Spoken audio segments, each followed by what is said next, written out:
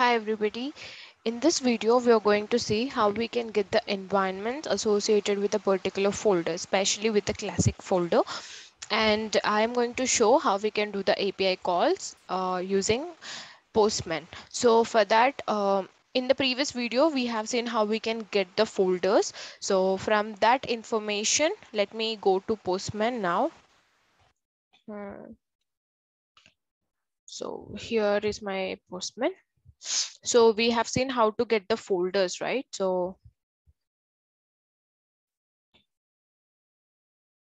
this is the request that we have used. So if you're someone who are coming to my channel for the first time, there's a video on my channel. Let me show you how you can redirect to my channel, or else you can just refer to the link in the description. I'll post over there where you can find the particular video for getting folders through the Postman. So this is the video I was talking about. So just go and check out this video and you would be able to have these IDs of that particular folder from where you wanted to get the environment values of that particular associated with that particular folder.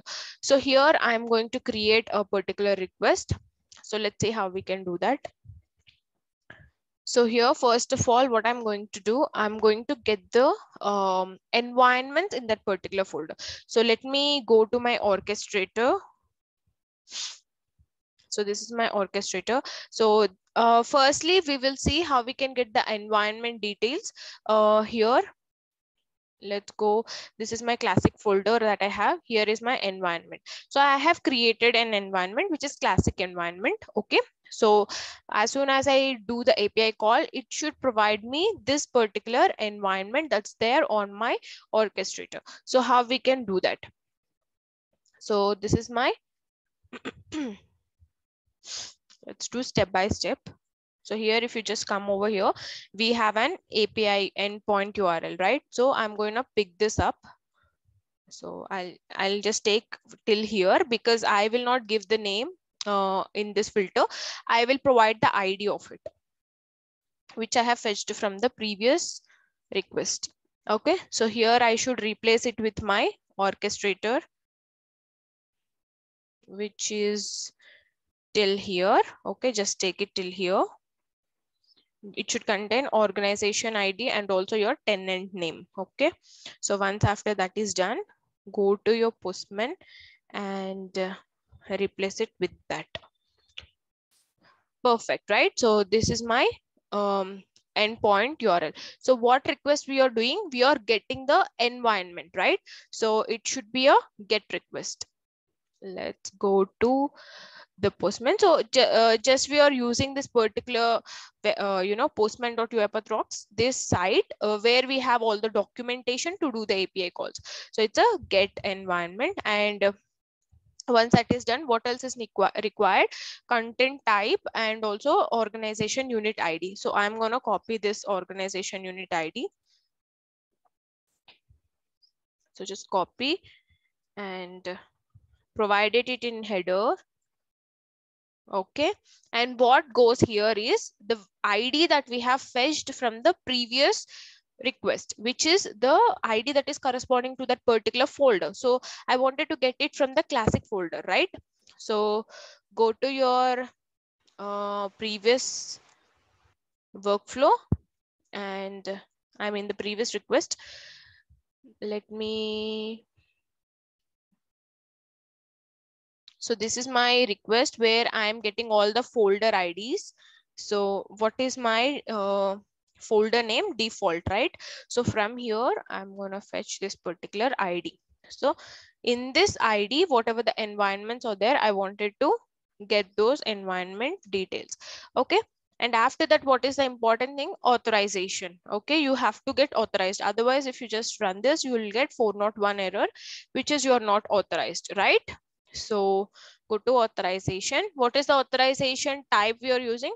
Barrier token. So if you're not sure what is a barrier token, how we will get it, and how often we have to refresh the token to get the new barrier token, you have to watch the first video, which is authentication. So this video will give you clear understanding on it.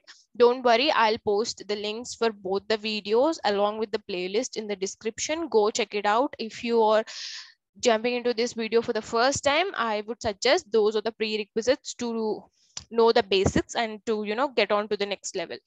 So we have given the barrier token. So it has come here auto generated because I was using this barrier token throughout this collection. Okay, so just send. If you see 200, that means it's a successful request. And if you see, what is the name of the environment? Classic environment, which I have just shown you. That's there in my default folder, right? So this is a classic environment.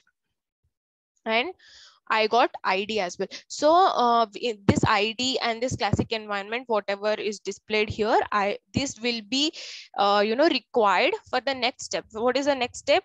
We've got the environment that we need to run the particular job in the classic folder, and the next is we should run what process we have to run, right? So for that we have some prerequisites, which is publishing the process into Orchestrator and connecting that to that particular environment and associating that environment to a robot. So that all things we will see in the next video. So in this video we've got the environments which are associated with that particular folder. So going forward, we will see the next step, which is releases. Whatever the releases are there in your particular orchestrator, we are going to access them. So to not miss any of those videos, do subscribe to my channel. I will upload the videos on regular basis on Orchestrator API calls using Postman and also using HTTP request parallelly. So thank you so much for watching. If you like the video, please do hit the like button and also do let me know in the comments if you have any questions or any concerns regarding your API calls that you are doing on your processes. And don't forget to subscribe to my channel for more interesting content.